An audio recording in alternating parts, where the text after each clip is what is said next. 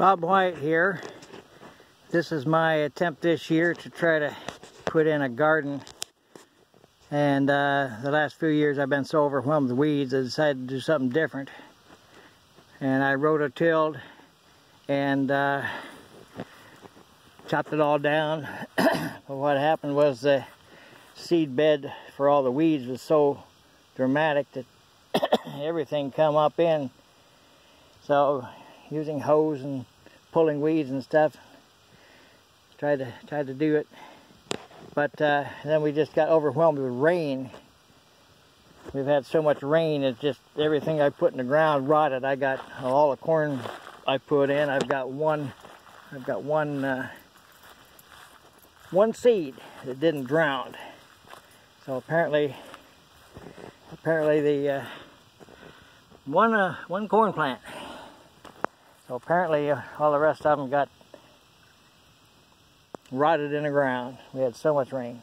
But what I'm doing is right now is I'm using this 6 mil plastic, and I had some polycarbonate panels from years ago when I worked at a company that was throwing them out, and I use these clear polycarbonate things to solarize the soil, and this works dramatically. It kills everything. I mean, it kills every weed and seed, and I guess it kills the bugs too, and it does it in a real short time. I just moved this on today up to the green part here, but it'll kill everything in about a day of good strong sunshine like I have right now. So I just lay this stuff down and moosh it down, try to keep the edges sealed so the cooling air doesn't get to it, and it builds up a temperature. But these I just moved yesterday, and I missed a few spots, so I got to move it. But like I say, it dramatically kills the stuff.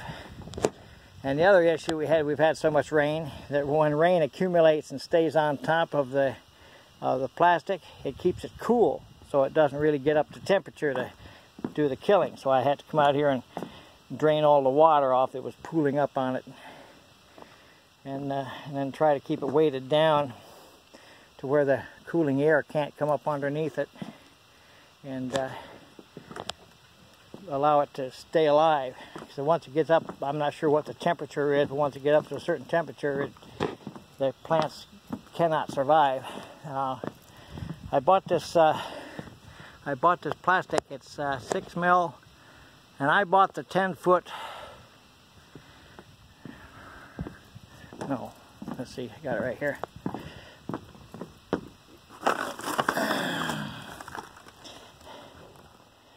I got it at Lowe's. It's 10 foot by 100 foot. 10 foot wide by 100 foot. So I ran it out 100 foot, cut it off, because this is how long my garden was. And then I used the remainder here, and then I just rotated over. But here I've got the polycarbonate panels help me out. Down here in my other garden area that I'm trying to get going,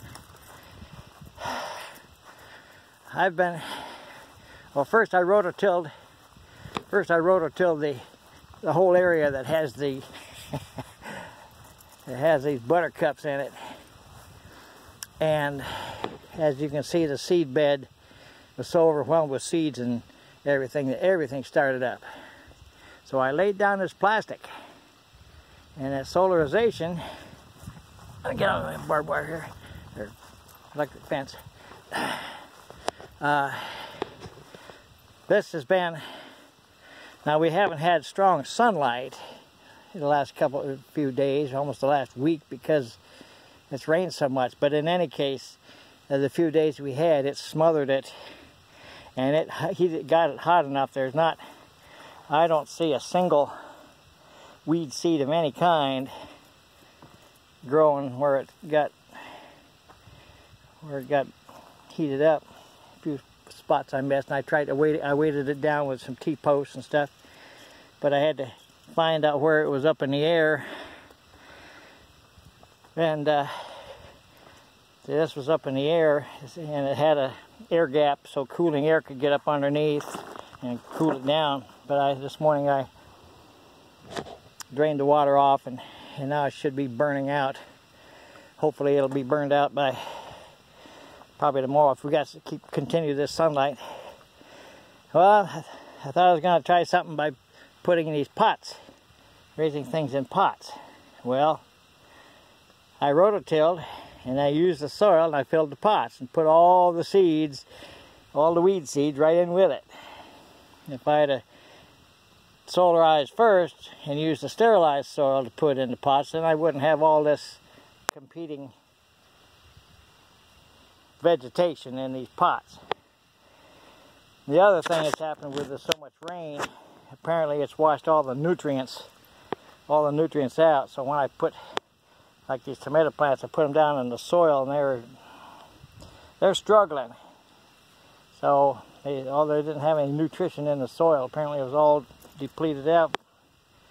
So anyway, I put some fertilizer on it, some 13-13-13 fertilizer, just a little bit, and we'll see. Hopefully I didn't burn it. That one looks pretty sick. So it may have other issues in the soil. I'm not sure what's going on. But in this particular one here, I've got a tomato plant, two potato plants, and another tomato plant. And I up above it, I put what kind of tomatoes they are, so I know what they are. This line here is eventually, hopefully, going to be for my apple orchards when they finally get going. These high intensity apples, when I can let them grow up and tie them to these cords here, and I use these water pipes on top of T-posts, and that way I can adjust the height, and also the line up above I use baler twine. The baler twine is pretty stout, and I can tie it to it, and if I break it, it's no big deal. I got lots and lots of it, and it works out pretty good, and that way I can clip to it. I use these little clips I can get at Walmart, a couple hundred for not very much. And so anyway, these apple things, I put rooting hormone on the bottom. Now, we had some killing frosts real late, and then it turned from killing frost to so much rain it overwhelmed everything. So anyway, these got started, and then they didn't go anywhere.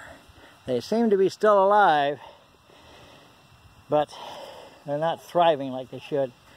So, but the wood from these are the water sprouts that I had cut off these other apple trees, and I just stuck them down. I put some rooting hormone on the end of it, and just stuck them in the dirt because the dirt was pretty fertile. But you can see how overwhelmed with the weeds it gets. So anyway, this whole solarization thing is working out pretty good. I mean, it's like $60 for one of these rolls. $60. Well, how many dollars am I spending in back-breaking labor pulling these weeds and never getting anywhere? And like I say, I've mowed this area several times. Mowed it down. All that does is just cut the flowers off. It doesn't kill the seeds or the roots. And some of those roots are pretty substantial. But once the solarization starts, I just moved this over yesterday. From here, I moved it over to there yesterday, and then we had a rainstorm, and where the water pools up, it stays cool. So I had to drain the water off this morning. But the rest of it, just the one day of partial sunshine we had, just the one day, killed off. It killed off most of everything that's underneath. It gets up to whatever temperature it is underneath. One of these days I'll stick my thermometer under there and see what it reads. But over here where I had it, like I say, I don't see a single weed. I don't see any weeds at all. So this solarization thing seems to work. And since I got lots of sunshine here in the next week, I'm going to be moving this thing over and I'm going to kill all those weeds. Even on the places I planted. Stuff I was planted up in the other garden, nothing's coming up. Stuff's rotted in the ground. All the corn I planted, only one seed come up. So I'm just going to kill it all, start again, and hopefully there's enough time in the year to where I can maybe have one harvest of some stuff. And down here on these bales of round bales, I planted some stuff in the on the bales. Like I say, with all the rain and everything, it washed all the nutrients out of the bales. So I gave it some more fertilizer. I got sunflowers planted in here. Right. if they ever survive the water, I don't know. But anyway, I got some squash plants and beets and carrots coming in there. Now in the second one over there, I put the seeds down and I put a layer of mulch over top of it, thinking it was going to come up through. Well, it didn't come up; it smothered it. So that didn't work. But these squashers seem to be doing pretty good. These are yellow squash. And I see I got some carrots coming up and I got some beets coming up here. So anyway, I was thinking that these bales would have a lot of nutrients in it. Well, the rain just washes it out, so they weren't getting enough nutrition. So they were turning yellow and not looking very good. So I had to give it some fertilizer. So anyway, I just wanted to show what I'm up against, and when I'm up against the elements is one thing, but when I'm up against the weeds, it is overwhelming, and I'm not going to do it anymore. I'm just going to rotate these plastics over, and I'm going to kill everything in the soil. I can replant later. But at least I'll have sterile soil when I put it into pots and stuff. I'll have sterilized, and it's very fertile soil. You can tell by how vigorously the weeds grow. So anyway, it seems to be working out pretty good. In my other video, I maybe wonder what these bags are along here. Well, this is an electric fence, and we've got a lot of deer here that just love to eat stuff in your garden. Well, apparently they think these bags are ghosts, or it spooks them, and so they haven't yet jumped the fence and got into my garden area. So that'll be all, and we'll see you next time. Enjoy your gardening.